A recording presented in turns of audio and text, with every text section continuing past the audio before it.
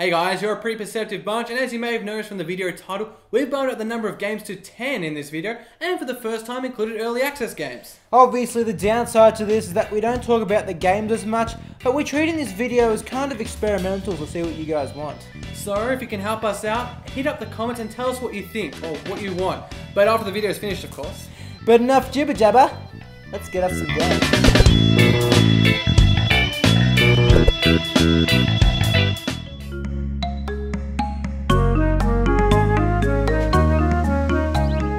Still a work in progress, Pioneers cast you as a 16th century explorer wanting to make their mark on history. Navigate through a procedurally generated world on ship, build shelters and trek on land, scavenge what items you can, survive and meet interesting characters along the way. And best of all, it's free. Under the shadow of Olympus, humanity gasps its last breath. Ancient Greek pottery come to life. Apotheon is pure aesthetic genius. The choice of a Greek mythological theme for the story is obvious but nonetheless brilliant, and the combat is supplemented by a fantastic selection of weapons that feel distinct and hold the player in check with a negating stamina system. Strip these callous gods.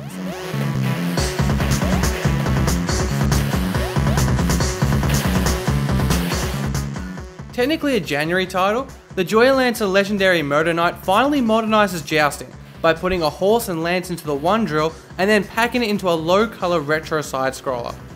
Think Shovel Knight, but that you always have the propeller dagger. Can go up and down with it and charge it up.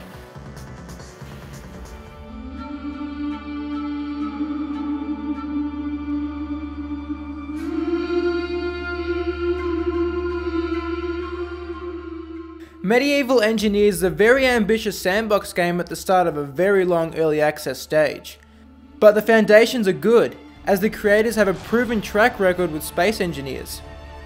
There are a heap of functional medieval structures to build, and the physics are unreal and the graphics are very pretty. Medieval Engineers is a must for any building game nut, or bolt for that matter.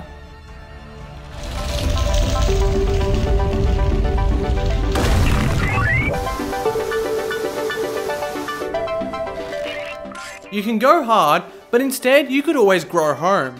In this quirky open world adventure, accentuated by its art and music, you tinker in some botany, trying to rebuild a home planet by planting seeds that sprout to stalks so big that they would even make Jack go, oh shit. The point of all this is to have the giant stalks reach out to a space station and deposit their seeds. And that's all you really need to know about Grow Home.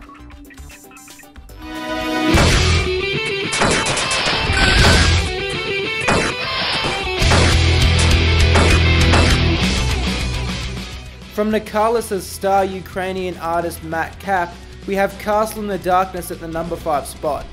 It's a game that holds no illusions. It's undoubtedly a Metroidvania, with challenging and fast-paced action, pixels and a chiptune music soundtrack to match. Castle in the Darkness is a little blast from the past that gives exactly what you'd expect.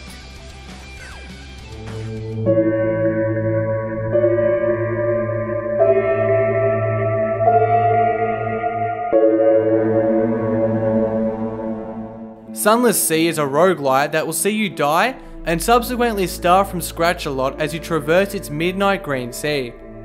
The tough gameplay is complemented by the fantastic characters and stories that make up the deeply woven and infamously gothic Fallen London universe. We're also really enjoying the music in this one. It just knows when to build suspense and really immerse you in the game.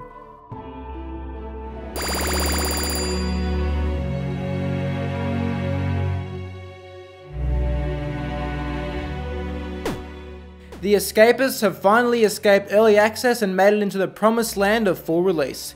The aim of this game is simply to escape, but Moldy Tooth Studios have just added so much depth to the experience that it becomes a whole lot more. There are so many escape routes, items to craft, and patterns to spot that require you to elaborately plan, timetable, and improvise. The Escapist has a light-hearted exterior, but it's serious fun that makes you feel clever.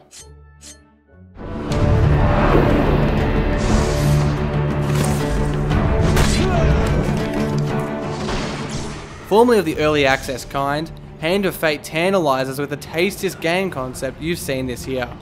It's a deck builder, but every turn, the cards that are placed down form a scenario that you are magically transported into, and the game then becomes a hack and slash brawler.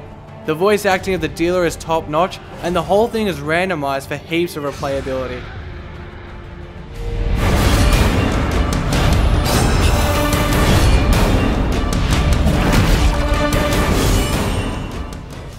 Everywhere we go, everyone is talking about Darkest Dungeon. It's still early access, but it doesn't seem to matter as this blend of CRPG and roguelike seems as polished as a finished game. And it's a bloody hard one too. Contributing to that is the affliction system, that affects the stress of your squad and can lead them to paranoia, masochism or worse. The Lovecraftian monsters are probably responsible for that, but on a less horrific note, the hand-drawn art is lovable. We love Darkest Dungeon. Remember, don't forget to hit up the comments and give us your input as to how these videos should run. Thank you for watching. My name's Lawrence. And my name's Josh. We'll see you next time here on Indieformer. Get a little thing in my lines. What you guys want. So, after you watch the video, of course, help us out and... We're gonna